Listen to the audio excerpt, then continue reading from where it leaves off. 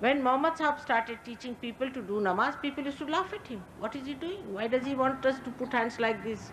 Why does he want us to sit down or put our hands on the knees? Now you understand, as Sir Yogis, what it means, that he wanted us to improve our nabhis first, our dharma first. All this movement was to jerk out the kundalini, but without realization being there, namaz would not work out. So when he said that Allahu Akbar is to be said with your fingers in your ears, you all say that, isn't it? All the Sahajogis say with this finger in their ears, Allahu Akbar. Because you know this is the finger that represents the Vishudhi, and the Vishudhi Chakra, deity Shri Krishna, becomes the Virata, the Akbar. So when you say about Akbar, you have to put your fingers into your ears and you have to say Allahu Akbar. Now another thing you have to do is to put your fingers into your ears and say Allahu Akbar 16 times. Put your head back.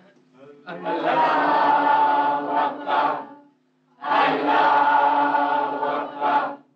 Allahu Akbar. Allahu Akbar.